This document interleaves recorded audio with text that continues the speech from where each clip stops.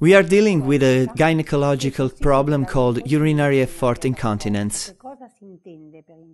Urinary effort incontinence consists in the loss of urine due to an increased endo-abdominal pressure. Using autologous cells extracted from the patient's tissues, which cannot therefore cause cellular rejection, would completely change the therapeutic approach. The main causes of urinary effort incontinence are deficit or loss of the tone and thickness of the muscle tissue that surrounds the urethra.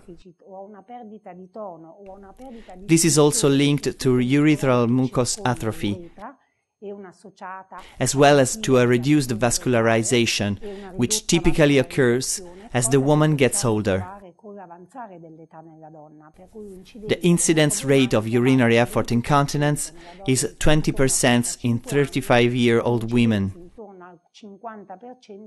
and 50% in 50, 60, 70-year-old women. Muscle cells will be extracted from the patient's biceps biopsy and then brought to Xellbiogene's laboratories, where they will be isolated, grown and characterized for their differentiation potential. Then they will be reintroduced into the patient's body inside the periurethral muscles area through a transurethral endoscopy.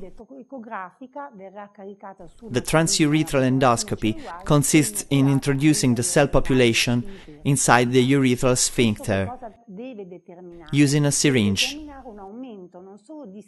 This will increase not only the thickness and the tone of the periurethral muscles,